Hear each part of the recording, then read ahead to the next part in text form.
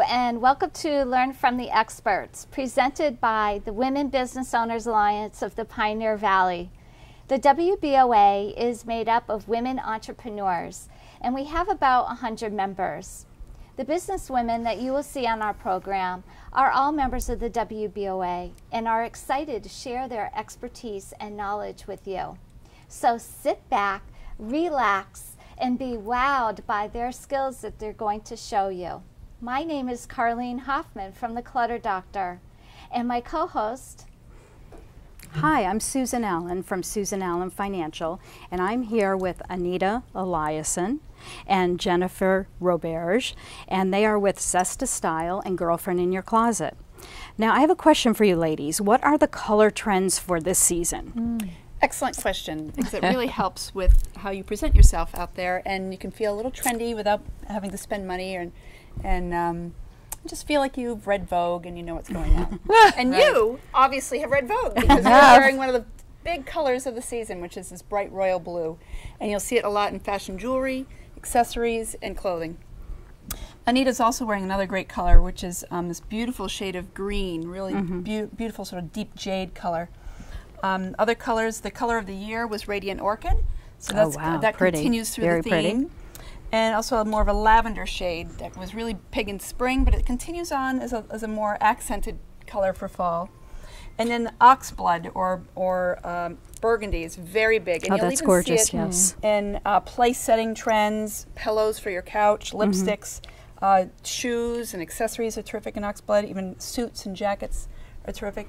Then we also have more neutral colors like cognac and what they're calling aluminum, like a real pretty gray. And then bright accents of a bright sort of goldy yellow and a bright orange color are fun trends. Okay. And they all kind of mix and match. Now the key to colors is knowing which color is best for you.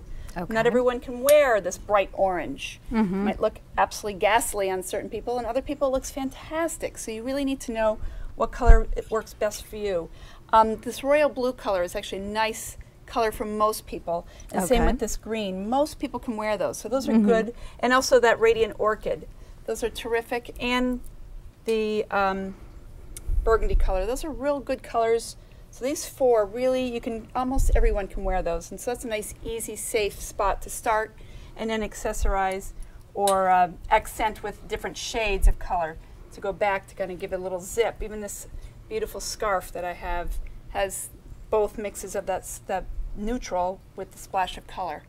So Wonderful. you know, it's and just play with it. It's hard to know what's the best. So really work with it. Find somebody who's a professional who knows colors, can do a color consultation with you, and that's really the best way, because then you really know really what color and even what shades. You know, if you talk about greens, there's a thousand shades of green. There's a thousand shades of blue. So which shades work best for you, for your complexion, so that people say, where did you go on vacation, instead of you need a vacation? You know, really color is so strong and powerful for people. And it also makes you, when you're wearing those colors that you love, you leave your house feeling fabulous, you know. And that really, that's just an inner lift for yourself. Gives you a zest. It gives you a zest, exactly. But I have to point out this beautiful flower arrangement, because this has got a lot of the colors. We're seeing this beautiful burgundy, but even if you look in nature, you're seeing so many different shades of green, for example, and when you're picking your garden, it's the same thing. You want some lighter shades, some darker shades, you want contrast. A mix. So they do follow, this season more than many seasons, it's really following the colors of fall. Sometimes it's a complete disconnect. This is really these beautiful shades of these mums and things. And again, with this color orange, it's so bright. But if you want to add something fall, pick something that's a little more subdued. Something like this, so which again is the orange, but not nearly, a little bit away from the neons that we saw in the spring. They were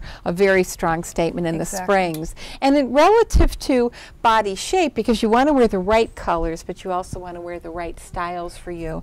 So we're seeing a lot of vests this season, which is interesting. And these are two great examples. And these were chosen from Jennifer's wardrobe. So you can just go into your own closet and just pull the things that are really going to be on trend. And what's great about vests, of course, is that they have pockets. So Right. for all of our cell phone use, it's just great to be able to take them with you, look casual. You could even forego a bag and just kind of have your pocket and some money. And leather is really big again for fall. So a leather vest and a long vest, and even like a long cardigan like I wore today. Those are real big trends for fall, wearing longer and asymmetrical. pieces. So we're getting a lot of this floppy business going on as well. something. Yeah, and you could also draw this up if you felt like it, and you could bring it up with a pin just to be a little bit different if you wanted to look more like a jacket. So that would be another way to wear that. Here's another asymmetrical. So we're going to have these layered looks going on. Long sleeves underneath, shorter sleeves on top. And also this busy pattern, kind of asymmetrical, not a floral, not a, just kind of a loose geometric, yeah, and same with right? this, like the geometrics. Those are really big for fall, geometric patterns. And of course, animal prints, once again. I love animal prints. Remain. This Yet particular again. one is from me because I have a lot of gray in my hair, so I go to the black and gray tones, where Anita and actually all the three of you would be more into the browns and gold tones of the animal print kingdom. Would be better for you, for the three of you. So and this is a good example too, because when it comes to choosing the colors that are not only on trend but are right for you, I'd probably stay away from aluminum because that's that against me. Probably but not this the would be best better. Color. So the cognac I would is look better. I can at see that. more- Yes, that's I'd be looking very for more warm. something that's an versus animal cognac, print. not so good for me, but aluminum, terrific for me. Right. So again, knowing which shades are better for you, and then just ignore the other ones. Right. Stick with the Exactly. ones that Just work stay for with the you. ones that The work ones for that are you. good for you. Yeah. Right. A-line dresses are big again too, and knit dresses, knitwear, and A-line styles are very, very big. Again, right out of my closet. So Gorgeous. I looked at the fashion magazines and figured it out. Spoke to Anita. We figured out what's trending for season, and I went and looked in my own closet first and pick what you have Before you purchased. before you start purchasing, because a lot of us. Sometimes we're at the stores before we've unpacked our fall wardrobe that's in, in bins or tucked away in another room. And then we keep, and it's like, oh, and you buy it and you put it up, and it's like, oh, geez, I already have a gray cardigan, and I just bought another one. We tend to buy the same things that we like. That. We all do that. I just did that today. I looked in my closet and I opened it, and there was a blouse that I was going to wear today, and then I looked and I had another one with the price tag on. So I had bought two of the same shirt. And when I go into women's know, closets, I often find, they're looking for a black blazer. They have 10 black blazers. Right, It's like exactly. we need to, figure out which black blazer is the best one, So if somebody's looking to amp up their wardrobe and they want to go to the store and make some purchases, do you have any advice on how to do that? And so Definitely. I find I get to the store and I'm just so confused. It's just racks and racks, and I have a hard time trying to put outfits together. Right. Well, I think the key is knowing if you know what colors work best on you and what shapes work best on you, then you can eliminate 3/4 of that store already, and you can say that's not my color, that's not my color, that's not my color, it's not my shape, that's not my shape, and then say, oh, that might work, and then so you can really narrow it down right away. I can shop a gigantic store in 10 minutes because I know exactly what shapes work for me and what colors work for me, and I help that with clients as well, figuring out and so you can narrow it down so it ends up being very easy and ends up being a system, your own personal system of shapes and colors that work really great. And you're training your eye as you do it, but Jen's big thing is great basics and passion pieces. So in the great basics, we're always going to be looking for some beautiful solids, great black pants, great chocolate pants, and then you can accessorize, and this is where you're also going to bring trend in, because if you buy a beautiful scarf and you just wear it for a couple of seasons, it's okay, but maybe you don't want to buy a $300 suit to go to work. Right, and that's my of a key particular color. For trend. It's not to spend a lot of money unless it happens to also be a passion piece for you. Right. So if it's something like this blue sweater, for instance, if it's just because you wanted to be in this moment and it's great, then spend no more than $100. But if it's like, oh my gosh, it's my favorite color, I just love this, I love this, I love this, then spend whatever you feel comfortable with, but don't make it an inexpensive purchase. Make it something that's going to last and keep in your wardrobe for years to come. So you're saying the quality. Exactly. Look for the quality. Exactly. But if you just want a little zip of fashion, a little zip of trend so you look like you're on point, then it can be an inexpensive thing that you can buy anywhere. What about scarves too? I wanted to ask you about that. Absolutely. Is that still going to be? Scarves are everyone's friend, and they're always wonderful. Again, you need to know how much scarf can you handle. That's one question. Also, how do you want to wear your scarf? Do you want to wear it as a big wrap? Do you want it just as a sweet little extra thing? Do you want to wear it as a belt as well? So, and that again, and picking colors, the little trends of color, you can just do a little accent. Like if I had this as a little accent scarf around my neck, it'd be fun. Just a little zip. So, scarves are always terrific year-round. I recommend people buying scarves. Did you have any advice on accessorizing? You know, with the earrings and we see a lot of these statement necklaces. Are those coming back? They are. The big power jewelry pieces are good. But again, you have to figure out, you don't want it to overwhelm you. So, like on Susan, this power necklace looks terrific. That's great. You can handle that gorgeous Thank yumminess. you. The color's terrific. Yeah, it's great. But on you, it might be too much. Might be too overpowering. You might be better with something a little more delicate in the pretty blues, but not quite so overpowering. So again, also what you're passionate about, what you love. If it's something, also sentimental pieces. I find when women dig out those things that you've gotten from a grandmother or a great aunt or something, and figure out how to use them. How to use them with a scarf. You know, make it as a scarf pin. That's true. Just remove this for a second.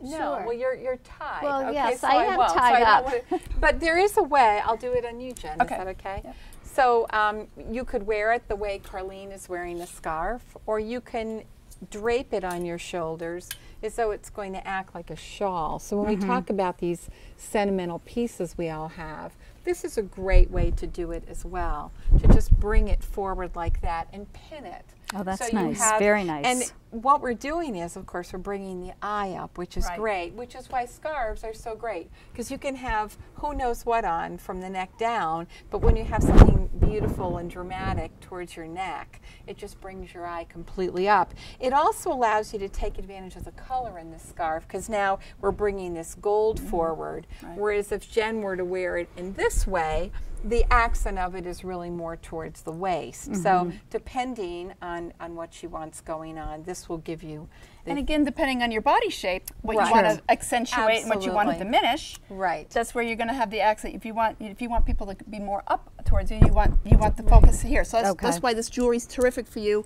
The neck, people are looking up this way. Also, you want people to talk to you. You know, so you want people to looking at your eyes. They don't want to be looking at your belt down here. And 90%, we can almost say unequivocally that we're all trying to bring the eye up rather than having the eye down. But you know, if you go through your wardrobe like we went through Jennifer's this morning, this will extend your wardrobe out, because what you're just going to be pulling for this season is kind of what's on trend and what are the colors. But there are other things in Jen's wardrobe that then will come forward next season. So you get to really keep your wardrobe going for that much longer, which is a great idea. Just tuck some things away, bring some things forward. And really, with everything that I picked what, 1, 2, 3, 4, 5, about 10 items, plus basics. I could wear this all winter long, all fall and winter, and be done.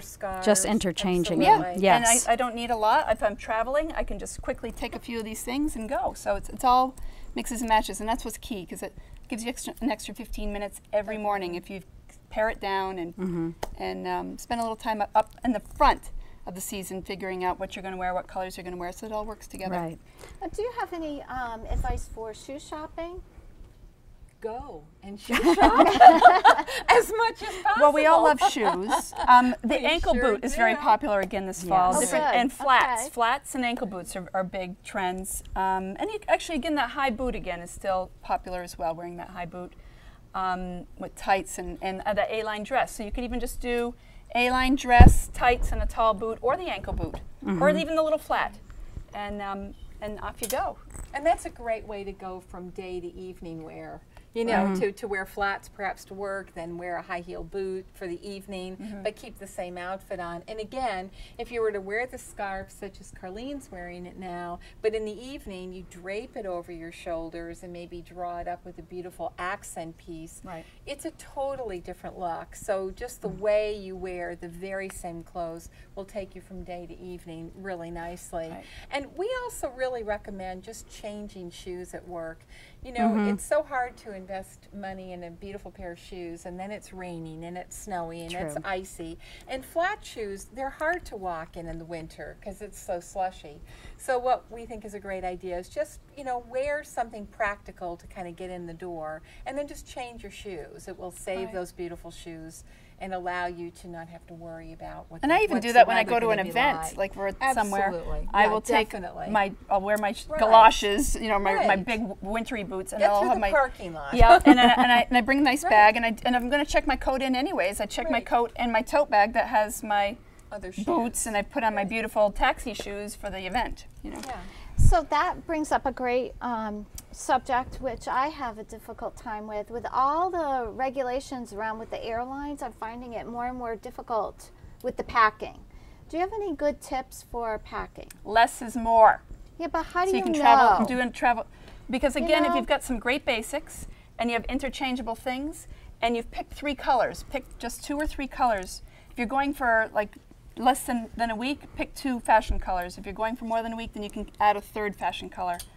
But if you do that, everything will work and mix and match together. And also, do not wear your sweatshirt and pants on the plane. Wear one of your outfits. So that's one outfit that doesn't have to be packed in a suitcase. And you might meet somebody, you might have a nice business meeting with somebody who just happened to be there. Instead of wearing a Cape Cod sweatshirt on the plane, you've got a beautiful outfit like you're wearing, and they're going to take you more seriously as a businesswoman as well. Absolutely. And this is a great example.